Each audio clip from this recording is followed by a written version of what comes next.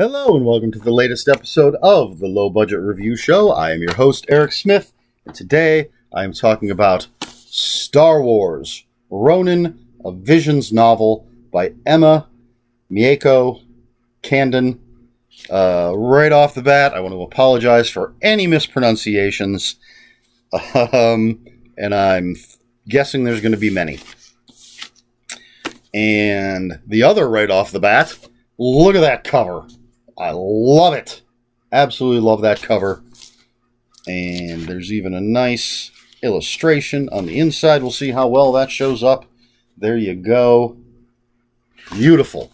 So this is inspired by, based on, whatever you want to call it, the Star Wars Visions episode, The Duel. And Star Wars Visions was a series, or is a series, on Disney Plus that is different alternate versions of the Star Wars universe through a, I don't know if it's a purely Japanese lens. I haven't watched it yet. But at least an Asian lens.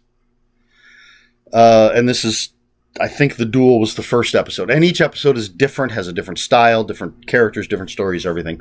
But I believe The Duel is the first episode, and that's what this is. Does it say inspired? Inspired by the world of The Duel. So there you go. And what this is, so you have this Ronin and his droid, B556, which is how I say it. Would other people say B556? I don't know. I just go B556. Excuse me a moment. There we go. This Ronin and his droid, he's hunting down Sith.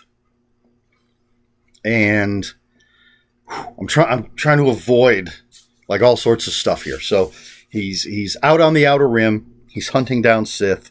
After he has an encounter with some bandits and a Sith, he ends up with this group who want his help hunting down the witch. And so he falls in with these people, and they have adventures, or one big grand adventure, however you want to look at it. Oof, trying not to give anything away. So, it took me a little while to get into the style of this, but once I did, I was in. All right, up front, I have to admit, I probably have a little bias here. I'm a Star Wars fan. I'm a fan of samurai fiction. So, you throw those two together, I'm in. It's been a long time since I've been so excited to pick up a new book. Yes, there are authors, there's new books coming out all the time that I'm excited about. But as soon as I heard about this one, I was in. I wanted it. I've never read anything by this author before. I have not watched the show, but I wanted to read this book. And I was not disappointed. There you go. Spoilers for the end of the video. So, this is now Star Wars, the original, A New Hope. I don't think anybody can argue. I mean, they can, because, you know, you're free to argue whatever you want. But essentially, it takes a lot from the Akira Kurosawa movie, or Kurosawa Akira movie, The Hidden Fortress. I believe I have that correct. I know that's the movie. I believe it's a Kurosawa film. So there's already this, we have this possibly one of the, or well, definitely one of the most famous science fiction movies ever made that takes a lot from a samurai movie. So it feels natural, I think, to really mash these two worlds together. And samurai fiction, at least the good stuff, seems to fit well with a lot of things. I mean, there are a few Westerns, quite a few, that are literally remakes of, well, again, Kurosawa films. of course, The Magnificent Seven is a remake of The Seven Samurai. I can never remember if it's A Fistful of Dollars or For a Few Dollars More, but one of those is a remake of Yojimbo.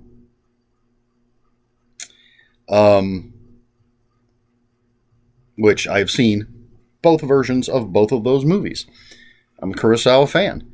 Arguably, the Mandalorian TV show is heavily influenced by Lone Wolf and Cub, which I have a box set of the movies, but that's based on a manga, which I do not have. I have had some in the past. I've read it, love it. So anyway, what I'm saying is, this all works. So there's a lot of lore in this story that is parceled out bit by bit, and it's an interesting mix in that we have what essentially is a masterless samurai in all the accoutrement of a samurai with a droid. And the droid's wearing a straw hat. And when we meet them, they're traveling a path. They get to a tea house just on the outskirts of a village. But then bandits come in, and we're getting things like land speeders and different things. And then there's obviously Sith. And this is no spoiler. It's on the flap. The Ronin is a former Sith. And one of the things that I love about this character is that his lightsaber is broken so that it will not shut off, which is why he has to have this scabbard. So I thought that was really cool. He had to fashion this scabbard because his lightsaber won't shut off. And then he also has a second, shorter lightsaber. And he does carry a blaster as well. But, and then there are certain, we learn, this isn't anything important, so I don't mind saying it, but the Sith were able to fashion their sabers, do something so that essentially a lot of them will reflect Japanese weapons, ancient Japanese weapons. So one person made theirs so that it was like a fan. One is like a parasol. But all things that we being people in the world, have seen used as weapons in stories and movies and different things. I thought that was really cool. So then, after some things happen, the Ronin meets these people on this starship, and so there's this older woman that they call her Auntie, and there's a traveler. They call him Traveler or Fox because he wears wear a fox mask and plays the flute badly. And there's the pilot of the ship, and I think that's where we start. And then the Ronin and B556 join them. I love the pilot character. Absolutely the purest character, I think, just in terms of honesty, motivation, hope, positivity. They're fantastic, and everybody else seems to have secret motives, or maybe not the purest motives, or hidden agendas, which I guess is the same as secret motives. But the pilot, Akia, see, I don't know. I'm just going with what I believe I know about how you pronounce Japanese words, so I think her name is pronounced Akia, but I'm not sure where the accent would go. Anyway, she's a great character. Absolutely love her. And then there's a Sith who's chasing after the Ronin for reasons that I'm not going to talk about right now because that's a big part of the story. But the Ronin meets these people on this ship, and they want to hunt down the witch who was ostensibly one of the leaders of the Sith before they fell apart and the Ronin started hunting them down. But the witch does bad things, and so they want her stopped. Trying to think of like the little things that I can tell you. I don't think it's wrong to tell you that the Empire in this case is Japanese based, I suppose. There was an emperor, and the Jedi were essentially the samurai, and they had lords, and they were oh, I can't think of the word. They worked for that's not how I want to put it, but basically the samurai, this lord has this many Jedi working for them. This lord has these Jedi working for them. And of course, it's, the Jedi will lay down their life to protect their lord. But there was a rebellion which formed the Sith. And then the Emperor has died at some point and has two sons that are essentially vying for control. There seems to be a bit of a détente, but they also seem to be looking for any reason to go to war, so one of them can just take over the Empire. So there's still Jedi around. The Sith, not so much anymore, because Ronin's been hunting them down. So all of this is the world that we're in. But then we also, again, have spaceships and blasters and droids and all these other, the Star Wars elements of it. And as I said, information is parceled out. It's a slow trail to find out who the Ronin is, what his backstory is, what's driving him to do what he does. And the same thing can be said for a number of the characters. And yeah, so there's a lot of that, which I really like. I like the interactions between the characters. Once I got into it, after the first chapter or so, I enjoyed the writing style. This is an author I will be looking for more of their work. Yeah. Are there any more points that I want to make? I am not an expert on Star Wars. I've seen all the movies. I have not seen all of the TV shows. Essentially, I haven't seen the animated stuff.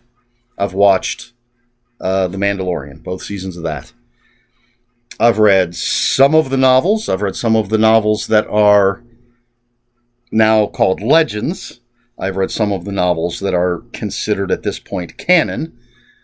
I've read some comic books, but I think for the most part, the only comics I've read are the Marvel comics. The originals way back in the day, which I now have in collected editions, and then a little bit of the new stuff since Marvel reacquired the Star Wars rights.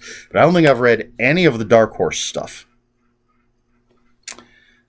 So, that all being said, I can't say whether everything and anything in this book is the equivalent or analogous to things from the greater Star Wars universe. There's one thing that I feel at points is analogous to something. But that could just be me because of certain things in the book. And it's quite possible that was not the author's intent at all. But I don't think anything is meant to be analogous that isn't straight up, Jedi, Sith, Empire.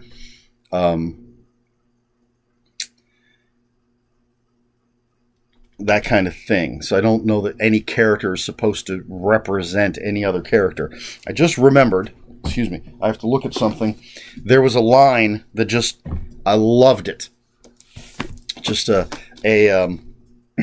very simple example of this author's style. So I wrote down the page number.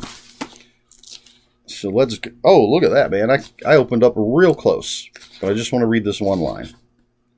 Okay. So basically, this is what it says.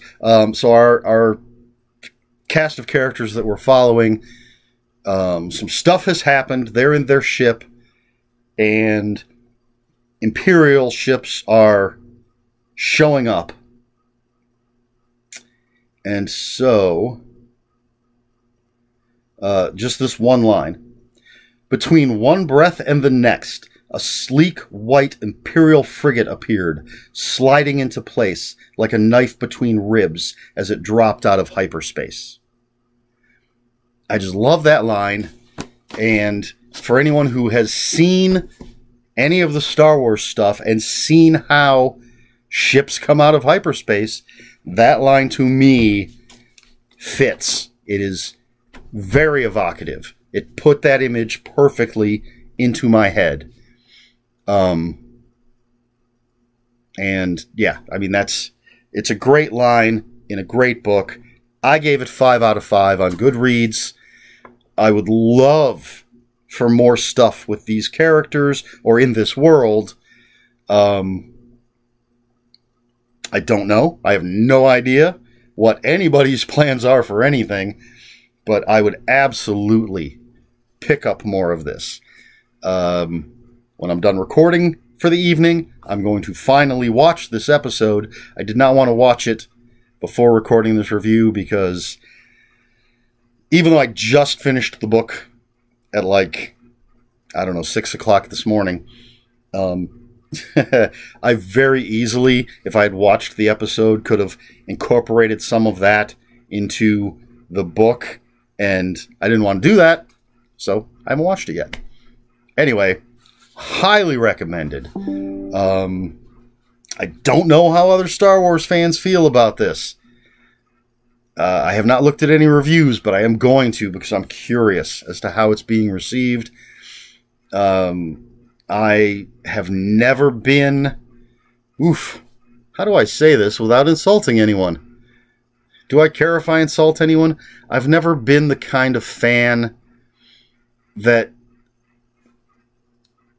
cares incredibly much about what's canon and what isn't. See, I was going to say that goes crazy, but that's kind of negative, and I don't want to be, people can live their life as long as they're not assholes. So, like, it doesn't bother me that a ton of these old Star Wars novels are now called legends and aren't canon, although technically I don't think they were ever considered canon.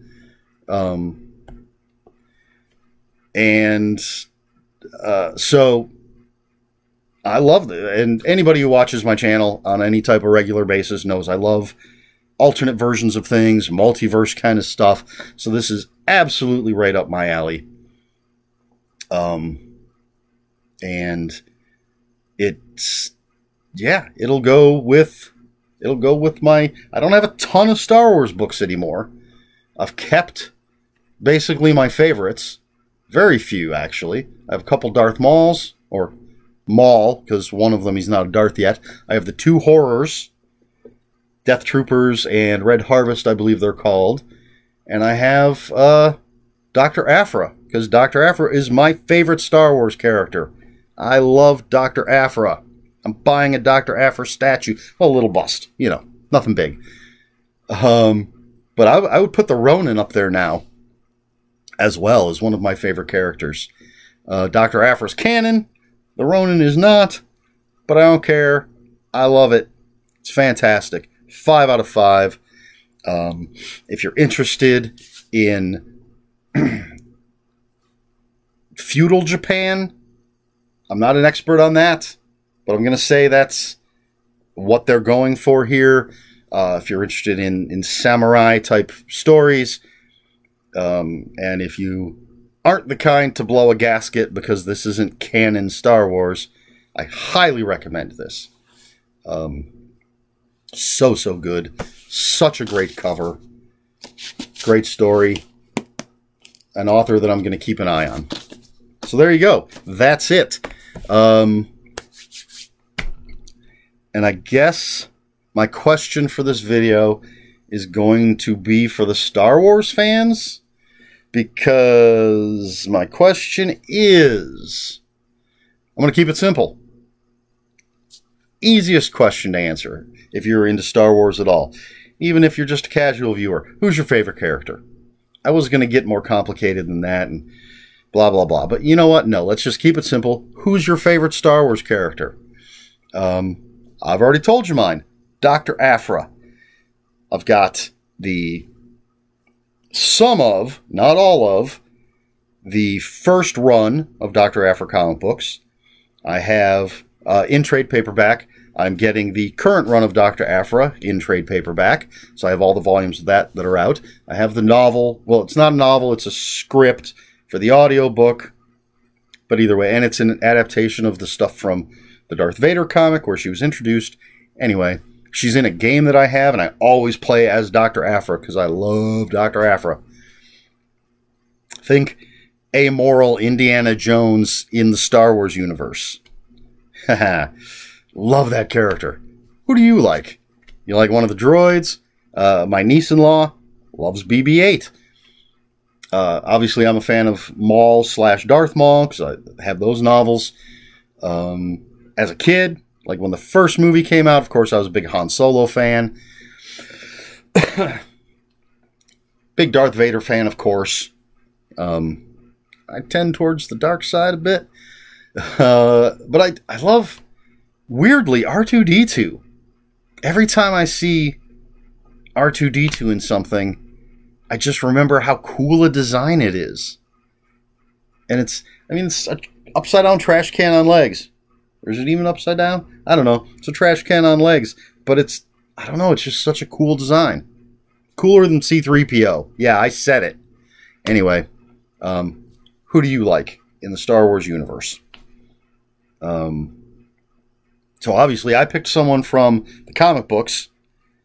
So it's open to anything. Any of the books, whether they're legends, canon, any of the movies, TV shows, doesn't matter. Who do you like? Alright, that's it. So you can answer my question down in the comments below. If you have any comments, questions, or corrections, please put them in the comments below. Comments are open for spoilers. Just post a spoiler warning. We try to be polite here at the Low Budget Review Show. Please like, share, and subscribe.